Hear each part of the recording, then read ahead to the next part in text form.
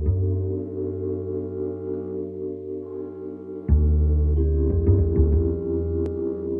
name is Mary Conlon and I am the founder and artistic director of Ormston House, and for the IKT Hybrid Conference I'm introducing our project, the Museum of Mythological Water Beasts, which is a project about, along and in the River Shannon. Ormston House is a grassroots institution in the heart of Limerick City in Ireland, and we describe it as a meeting place for the arts, and we're interested in placemaking and community building. We work with local and international artists, and many of our projects, in particular our multi-year projects, are inspired by or draw on local history, political debates and environmental campaigns. As a result, the artistic programme often includes social activism, community meetings, our festival hub and a range of ways for people to participate and inform activities. Another good example of this is our free membership scheme for artists. In 2016, Limerick Culture Arts Office held extensive public consultations across the city and county, and the topic most discussed by citizens was the River Shannon. And we discovered there was not only a tremendous interest in the river, but also tremendous local knowledge about the river from lots of different perspectives. From this, Ormston House developed the Museum of Mythological Water Beasts so that we could learn about the river with artists and communities. Around this time, we were beginning to develop distinct curatorial strategies and models for our programme. For the Museum of Mythological Water Beasts, we began with an open research process and a series of events supported by Waterways Ireland, connecting with and led by boatmakers, historians, swimmers, folklorists, environmental scientists and fishermen. We worked with an archaeologist, Limerick's harbour master and other catchment custodians. Both the artists and the public would learn about the river together. Often members of the public, visitors or attendees, would be contributors through sharing their stories and experiences. Following this initial research programme, the Arts Council of Ireland offered Ormston House an award to commission artists to make new work, which I co-curated with my colleague Niamh Brown. We curated a series of what we called exhibition environments, where artworks and presentations in the gallery space would grow and contract over the course of the exhibition. So our museum is an active working space in flux where artists and members of the public can respond to or feed into the process, or even just simply follow the decisions made by the artists and the curators. Up to this point, our focus was specifically on the Limerick region. However, the River Shannon is the longest river in Ireland and flows through 11 counties. So we wanted to start taking into consideration the whole river through curatorial mapping. And we partnered with 4 local governments in Cavan, Clare, Limerick and Tipperary for the River Residencies, which I am co-curating with my colleague Caimin Walsh. The River Residencies are an artist residency programme taking place in 4 rural locations along the length of the River Shannon. In 2021 and 2022, artists Nathan O'Donnell, William Bock, Tanya Candiani and Boredom Research will engage communities along the Shannon, creating participatory arts projects that promote learning about the river, touching on its history, its ecology, its geology, its industries and its folklore. The River Residencies are a collaboration between Ormston House and 4 local governments in Limerick, Clare, Tipperary and Cavan. The River Shannon is the most significant river in Ireland and is the longest river in Ireland and the United Kingdom. Running for over 360 kilometres, it is the backbone of the island and it separates the country into east and west. The river has had a significant role in the history of habitation in Ireland since first settlers arrived here 9,000 years ago. The river was the primary means of navigating into the heart of the island. People have been dependent on the river for trade, for the transportation of goods, for the sharing of information up until as recently as 70 years ago when commercial trade ceased on the river for good. This has very much changed how people think about and interact with the river, and we're at a point now where that long history of the river, that tradition is nearly gone from living memory. That is why this project feels significant to be happening now, at this moment in time, to try and learn about and preserve and share its history while we still have the potency of living memory to work with. The Cavan residency is based near the source of the River Shannon, which flows primarily underground, travelling through a network of subterranean streams and caves. Formed over 340 million years ago, the Cavan Burn is a designated UNESCO Global Geopark. The region was once a tropical ocean. You can see fossilised coral embedded in the limestone rock that covers the landscape. We are working with Geopark Guides and Boredom Research, which is a collaboration between British artists Vicky Isley and Paul Smith. Vicky and Paul's work brings together innovative science, creative use of digital technology and storytelling to explore biodiversity, critically endangered species and environmental conservation.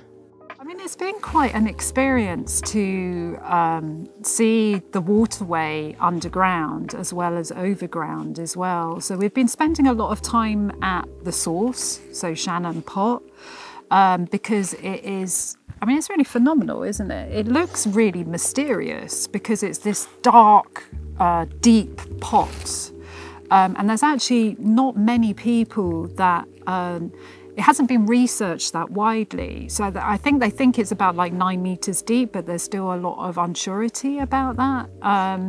And it's sort of those unknowns that we sort of are interested in. And then we had a whole experience of caving, didn't we? But it's that kind of range of different perspectives that not only have we physically been kind of, you know, along the river, at the source of the river, at the kind of before the source of the river, places where the water kind of enters the ground before it reappears at Shannon Pot, but we've actually been kind of under the ground, so we've been physically in all these different kind of very different spaces to kind of understand the source of the Shannon, but also kind of we've been conceptually in so many different spaces because of the number of different perspectives that we've experienced from ecologists, folklorists, storytellers, hydrologists, yeah. And it's been kind of, you know, it's been an incredible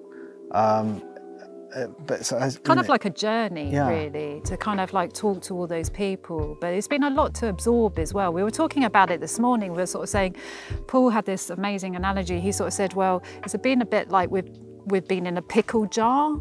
And now we need to kind of go home and absorb everything. We need to absorb all the kind of exotic spices and everything that's been like thrown at us. We need to just be put on the shelf somewhere and let it sit for a few months to make sense of it all. Let all that kind of like, all those kind of flavours mix together and hopefully produce something exotic and tasty.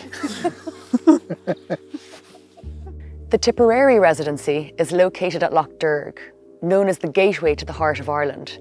Lough Derg is the largest of 3 lakes formed along the River Shannon. The shores of the Lough Derg have been settled since prehistoric times. The region has recorded thousands of archaeological sites and monuments, including castles, medieval ring forts, Neolithic tombs, and places of religious pilgrimage. It was a channel for commercial transport and important for industry development. Recently, industry has given way to mostly leisure activities on the lake. The artist Nathan O'Donnell has been travelling to villages, swimming spots and monastic sites along the shores of the lake, speaking to swimmers and mapping some of the mythologies, place names, customs and daily rituals that have evolved around the water. I'm into the beginning of the second residency at this stage. Now we had envisaged the residencies as having been, you know, the first was research and the second was production. In some regards, both have been kind of happening simultaneously. You know, the conversations I'm having, including some recorded interviews with swimmers, have been, you know, in some ways it's been gathering material, and I have been writing right the way through. With this second residency, we're really trying to I suppose begin to put shape on the design of the publication. So I'm working with a designer, Claire Bell, who I've worked with on several projects before, and we've really devised a certain, I guess, a methodology for working together that focuses a lot on place.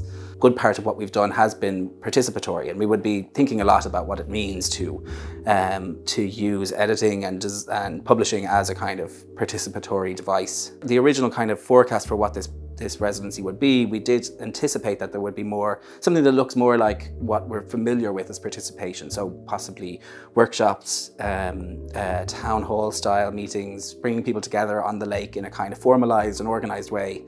And we've had to rethink that, obviously, because of COVID, because of the restrictions, because we can't bring people together necessarily in this way or that way. Funnily enough, though, the experience of the first residency really seemed to suggest an alternative way of working anyway. People wanted to kind of touch base on a day and see what the weather looked like, and maybe we would go on the morning or the afternoon, and there was a kind of fluidity and informality to the way in which I was engaging with people, and the way in which people encounter the lake, I think, is really important to think about. So in some regards, a kind of formalized, structured approach to participation didn't feel natural or right in this context. And so I felt like if I was going to respond genuinely to I guess the character of the lake, or the fabric of the kind of relationships people have to the water and to one another, then it actually was going to need to be more slower and more informal and more fluid. So following those cues has really led in a different direction, and it has allowed, I guess people are probably having to rethink participation in lots of ways at the moment, and perhaps those more individual or intimate encounters, we might come to value those in ways that's just as important as the kind of the mass encounter, the kind of collective action. These are all things that I've been thinking about, and certainly that's kind of fed into how we're looking at this second residency. I'm continuing to meet with people. We'll be meeting with and visiting more of the swimming spots and gathering materials, looking at the wildlife, looking at the flora and fauna and all of that as we go, but also just continuing to have those kind of ongoing conversations, and really embedding the project in the place and in the people we're talking to. And it's kind of been interesting to sort of understand, like, here we are at the source of the Shannon, but how many other, and the Shannon kind of runs all the way through Ireland, right to the south, but also there's other connections, like the Shannon Pot cuts through limestone with kind of with layers of strata that kind of run all across and connect it up to other areas in Europe, and a lot of the stone art that we're kind of experiencing here kind of runs, you know, along the coast from Scotland through Ireland to Galicia and Portugal. So there's all these other kind of, in a way, kind of flows or streams that kind of connect this location. The River Residencies were developed in 2019 prior to the COVID-19 pandemic. So we've had to reorganise the timeline and the structure with each of the artists to work within public safety guidelines and to adapt to their needs for research, creative development and production. The public engagement programme was entirely reimagined, and a key decision with the partners was to create a new community liaison role to engage somebody who's embedded within the community to provide insights into the local context, to assist with developing authentic connections and to contribute to the development of the projects in each county.